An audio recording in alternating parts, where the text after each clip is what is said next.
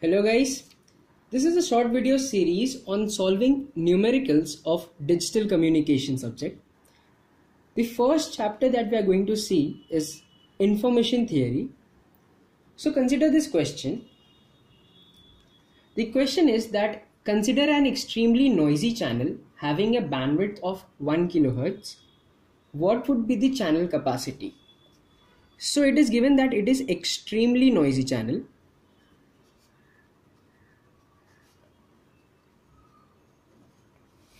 Okay, so automatically my S by N equals to 0, because if it has maximum noise, then I know that S by N is nothing but power of signal upon power of noise, and if my power of noise is infinite, whatever may be the power of signal, it will come out to be 0.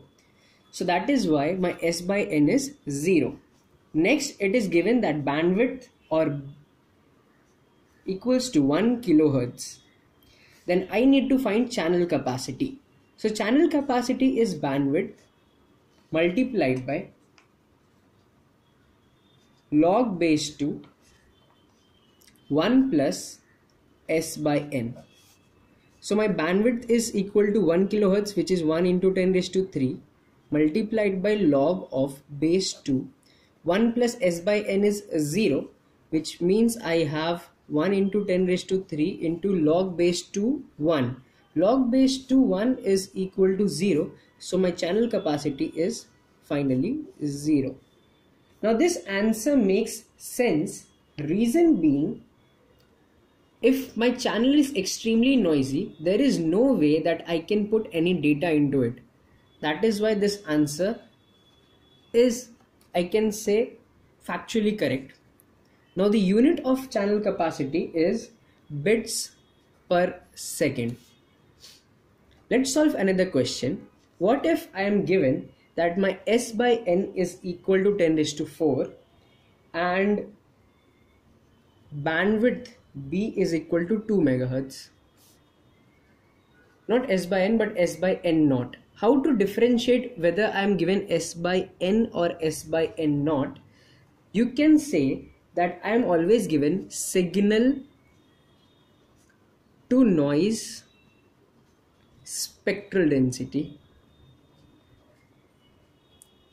If this is mentioned in this question, then I have to assume that it is S by N naught, and that is, let's say, equal to 10 raised to 4. Or for calculation purposes, let's have it 10 raised to 5, because then it will get easy for calculation. Now let's solve it further. I know that my channel capacity is equal to bandwidth into log base 2 1 plus S by N. But I am given S by N naught. So what I know is N is equal to N naught into bandwidth. So now my formula changes to C is equal to B into log base 2 1 plus S by, in place of N I will write N naught B. Now let's substitute the values. I will have C equal to bandwidth, which is equal to 2 MHz, which is 2 into 10 raised to 6 log base 2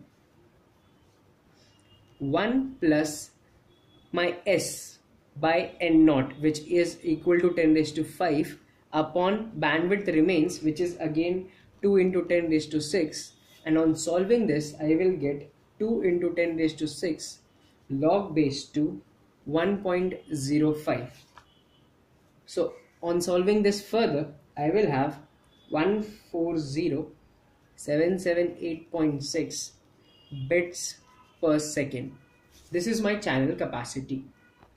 What if in question I am asked to find R max, which is nothing but maximum information rate?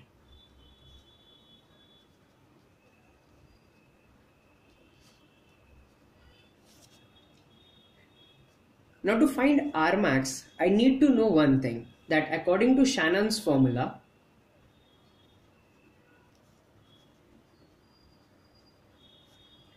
R is always less than or equal to C. That is, my maximum information rate will be always less than or equal to my channel capacity, which I think is understandable, because if the channel does not have the capacity, then there is no chance that information greater than my capacity will be transferred.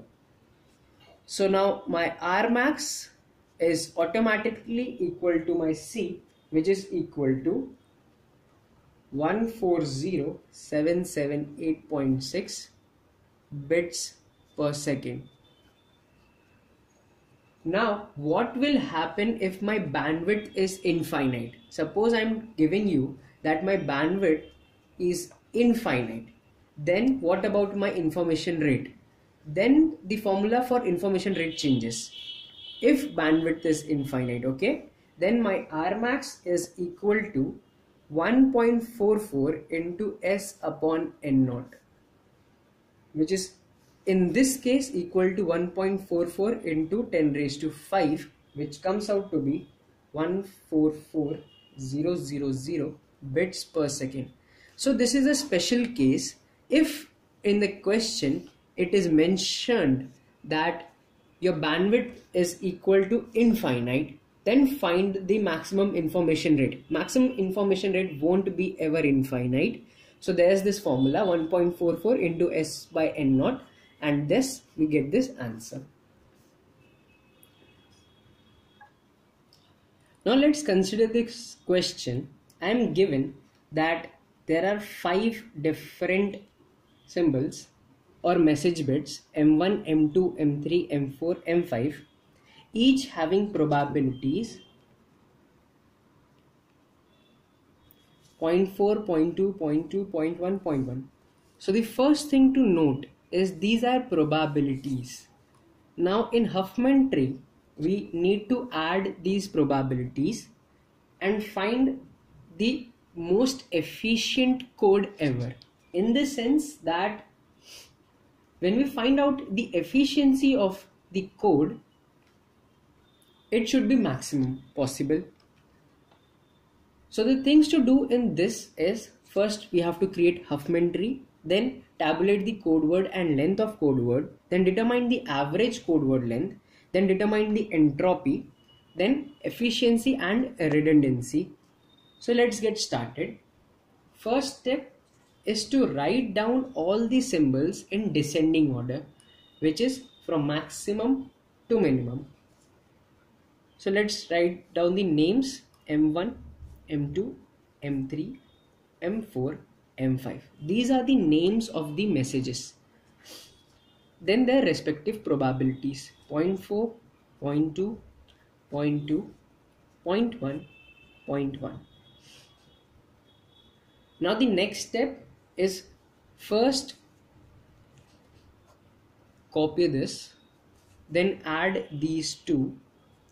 0.1 plus 0.1 will be equal to 0.2. Now this 0.2 is similar to these both 0.2. Also write 0 and 1 here. Now this 0.2 will go here and the remaining ones will come down. Now again let's add these two, 0, 1.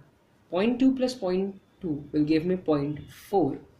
Now this 0.4 is equal to this 0.4, that is why it will go to its place. And this one will come down and this one will come here. Let's add again 0, 1. 0.4 plus 0.2 will be equal to 0.6. And since it is greater than 0.4, that is why it will go to the top place and this 0.4 will come down. Now let's add these two. This is equal to finally 1. Now one thing to always remember is that your final answer should be 1. Why? Because these are probabilities and you all know that probability lies between 0 and 1. It cannot be ever greater than 1. So if you are getting an answer which is less than 1 or greater than 1, consider that you have done some mistake because your final answer should be equal to 1. Reason? These are all probabilities and their sum should be equal to 1. Now we have done the first step of creating the Huffman tree. Now let's tabulate the code word and length of code word.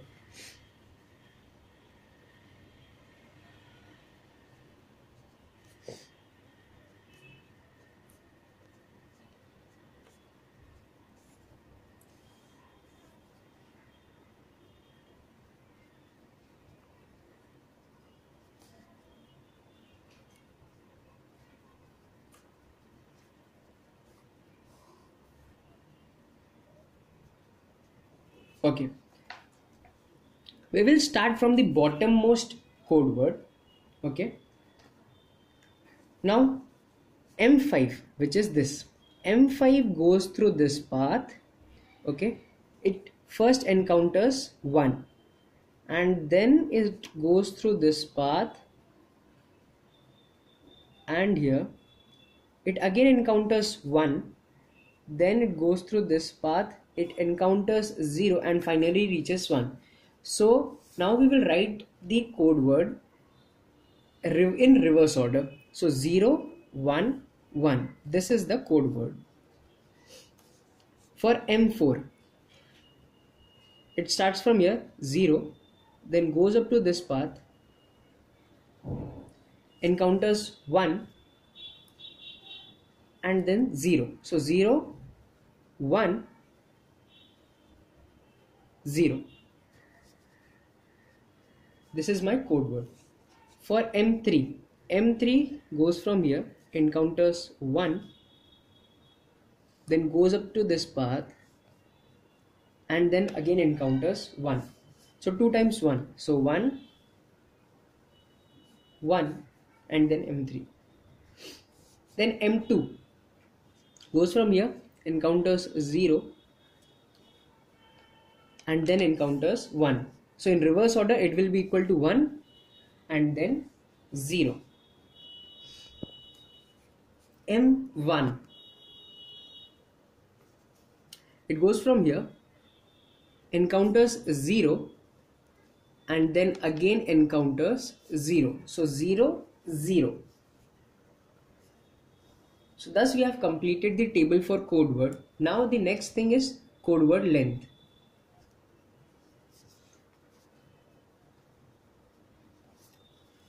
This is abbreviation for code word. So code word length, this is equal to 2. That is the number of bits. We just have to count the number of bits and write it.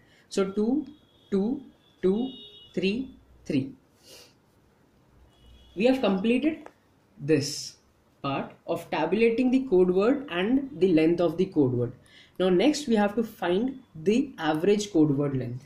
Average code word length is given by L. Average code word length.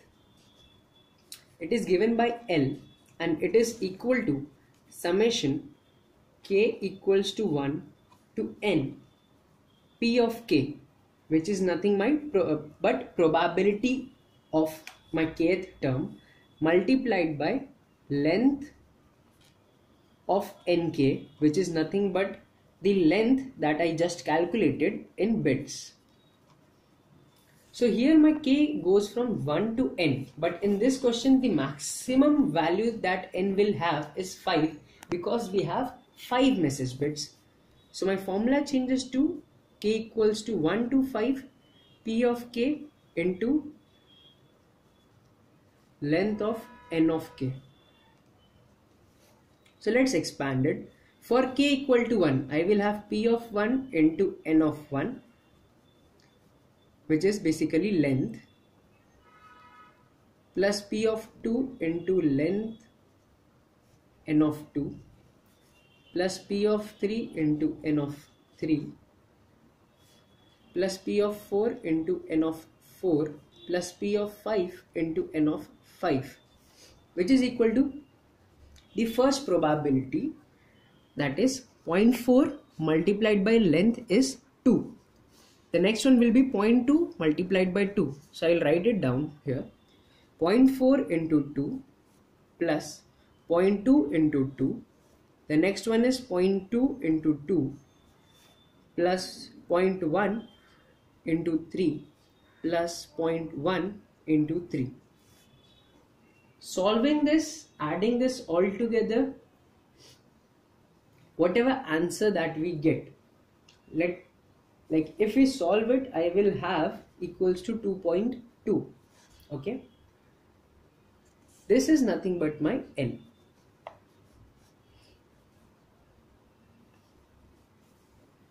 We have completed this. Now let's determine the entropy. Entropy is given by H,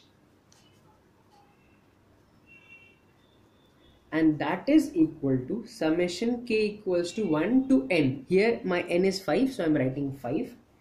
P of k, which is my probability, multiplied by log base 2 1 up by P of k. So what this means is that I will have 0.4, which is my first probability, multiplied by log base 2 into 1 upon 0.4 plus second probability, which is 0.2 into log base 2 1 upon 0.2 plus 0.2 into log base 2 1 upon 0.2 plus 0.1 into log base 2 1 upon 0.1 plus 0.1 into log base 2 1 upon 0.1. On solving this, the final answer that I get is 2.12193. So we have calculated the entropy also. The final thing is to calculate efficiency and redundancy. The formula, first the efficiency is given by eta.